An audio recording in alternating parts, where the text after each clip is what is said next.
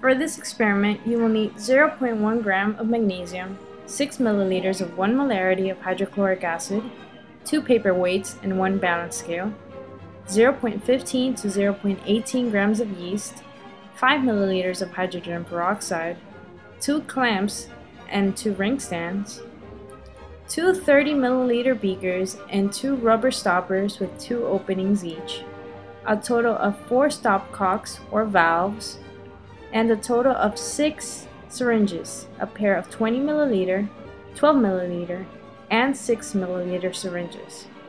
In addition, 1 plastic tube to connect the syringes.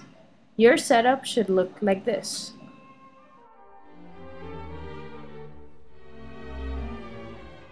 Once the ring stands and clamps are set up, seal one of the 30 milliliter beakers with a rubber stopper. Make sure the beaker is completely sealed to avoid any leakage. Place a paperweight on a balance scale and tare the scale.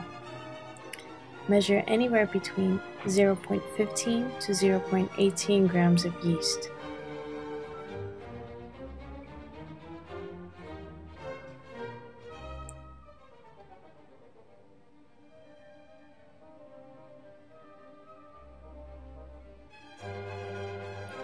Use a paperweight to insert the yeast inside one of the openings of the beaker.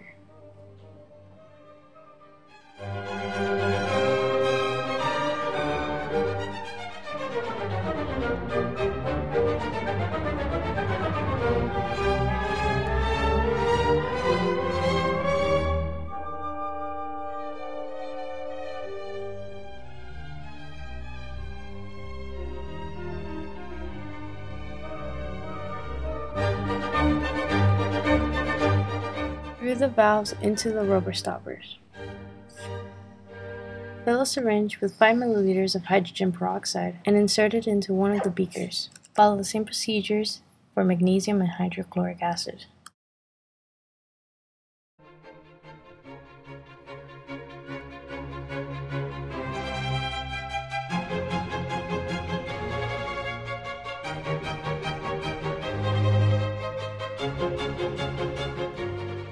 Discard the first 2 syringes, which will be filled with air.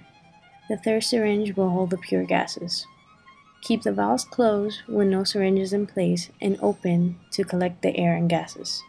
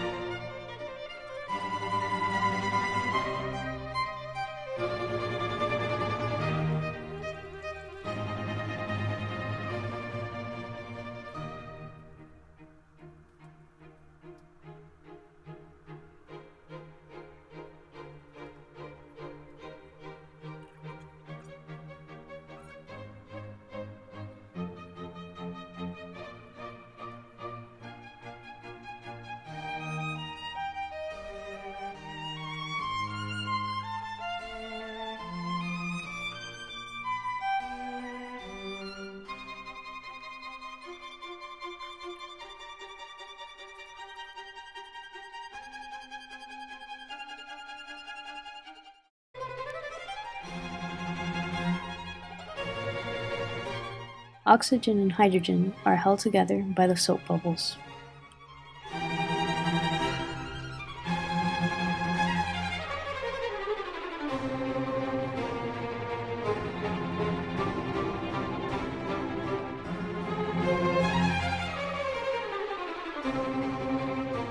When ignited, a drop of water has been created.